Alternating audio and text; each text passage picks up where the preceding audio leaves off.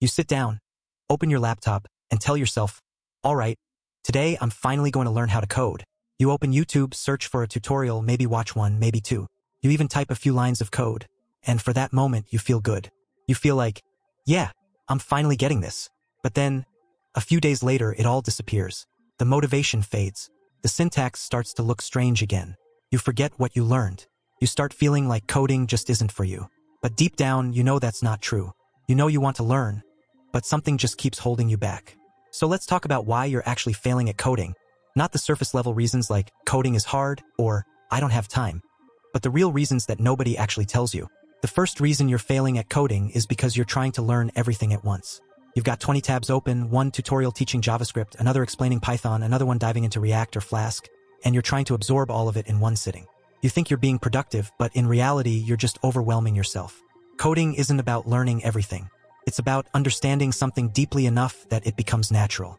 You're not supposed to know it all from the start. You're supposed to grow into it. The second reason, and this one hurts, is that you're learning to code just to impress people. You see others posting their projects, landing jobs, building apps, and you think, I want that too. But the truth is, coding isn't a trend. It's not about showing off what you can do. It's about building the discipline to stick with it even when nobody's watching. Because there will be days when your code doesn't work, when your logic breaks down, when your confidence disappears. And if you're doing this just for the validation, you'll quit the moment it stops being fun. Another big reason people fail at coding is that they don't practice enough. Watching tutorials gives you the illusion of learning, but not the experience of learning. You watch someone code and say, okay, I get it. But when you try it yourself, your brain freezes. That's because you're not actively engaging. It's like watching a fitness video and expecting to get six-pack abs. You have to code to learn to code. There's no shortcut. You can't just absorb knowledge passively. You have to get your hands dirty. And then there's the perfection trap. You want your first project to look like something a senior developer built. You want every line to be clean, every function perfect, and the moment it's not, you delete everything and start again. But that's not how progress works. Coding is messy. You're supposed to write bad code before you write good code. You're supposed to make mistakes, debug, break things, fix them again, and repeat that process 100 times. That's how real developers grow. The next reason people fail is because they underestimate consistency. You think spending 10 hours in one day coding makes up for doing nothing the rest of the week. It doesn't. The brain doesn't work like that. It learns through repetition and consistency, not bursts of burnout. If you just code 1 hour a day consistently, you'll improve faster than someone who codes once a week for 10 hours straight. It's like watering a plant. You can't pour a bucket of water once and expect it to grow. You have to nurture it daily. Another reason you're failing at coding is because you're comparing yourself to others.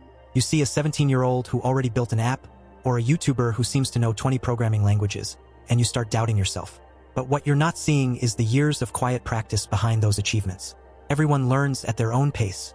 Some people get it fast, others take their time. But comparing yourself doesn't speed you up.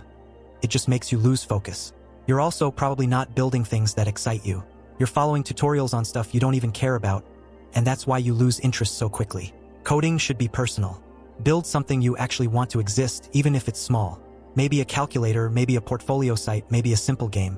The point is to create, not just copy. That's when you truly start to learn, when you make mistakes while building something that actually matters to you. Now let's talk about another trap, chasing frameworks. You keep hopping from one shiny thing to another, React, Vue, Django, Flutter, Rust, Go, and you never finish learning any of them. You think you need to know everything to be a real developer, but that's a lie. You only need to master one stack to get started. Once you truly understand one language and its ecosystem, learning others becomes easier. But if you keep switching before you finish, you'll always be stuck at the beginner level. Some of you are also failing because you're coding alone. You're stuck in your own bubble. You don't ask questions, you don't join communities, you don't show your work. You're scared people will judge you. But guess what? Every programmer was once a beginner. You learn faster when you engage with others. When you ask, share, and collaborate, you'll realize that the programming community isn't as scary as you think. It's full of people who went through the same struggles you're facing right now. Let's be real too, sometimes you're failing at coding because you're learning it the wrong way. You're relying on tutorials without truly understanding the why behind the code. You memorize syntax without understanding logic. You jump into frameworks without learning the fundamentals. It's like trying to build a house without a foundation. And then there's your mindset. Coding is not magic. It's logic, persistence, and patience. If you treat it like something you're supposed to get in 1 week, you're going to fail. You have to fall in love with the process, the debugging, the problem solving, the little wins. because that's what coding really is, a mental gym. You get stronger by pushing through frustration. Another thing that kills progress is burnout.